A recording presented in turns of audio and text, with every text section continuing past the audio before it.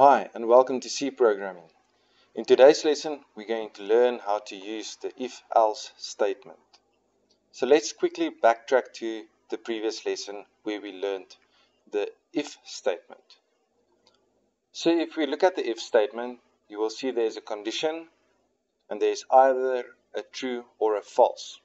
If the condition is true, some if true statements will be executed, and if the condition is false, the code will just be skipped and continue with the rest of the code. So there's either a true or a false. Now the difference between an if statement and an if-else statement is the fact that we're going to utilize the false part as well. So if you look at the flow diagram of the if-else statement, you will see that there's a condition, and if this condition is true, some if true statements will be executed. And if this condition is false, some if false statements will be executed. So there's either a true or a false. There's no third option. So it's either the if true statements that will be executed or the if false statements that will be executed. If either one of these true or false statements are executed, it will continue with the rest of the code. So let's have a look at how we would implement this in C programming using CodeBlock's IDE. So here we have our main structure of the C program, or the layout. We've got hash include stdio.h, that's our standard input and output library. We've got our main function, and we've got return 0. So let's say, for instance, our program needs to take an input from the user for a mark, for let's say a test, and this mark must be service input into the program, and the program needs to determine if this mark was a pass or a fail mark. Okay, so let's start. We need to first create an input variable. This input variable will be used to store the user input. So we're going to ask the user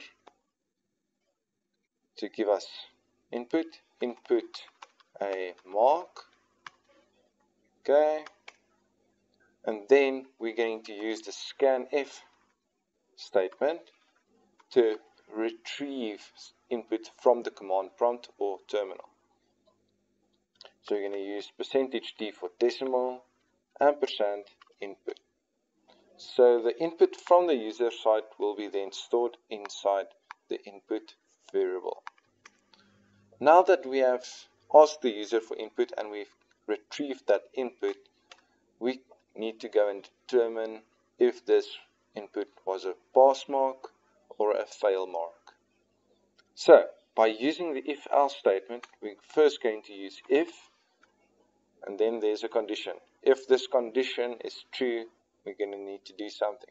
So let's assume that if input is bigger than 50, it's going to be a pass. But be careful, 50 is also included in a pass. So it needs to be bigger than and equal to 50. Then we can print out pass to the user. Pass. Now, if this condition is not true, we need to do something else. And that's the keyword, else. So if this condition is true, we print pass, else we're going to print out fail.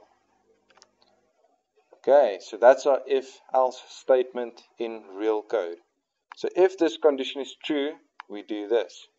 If this condition is false, we do this. But be aware that one of these must always run. It's part of how the structure works. Okay, so either one of them will always run. Okay, so let's save this and see what happens.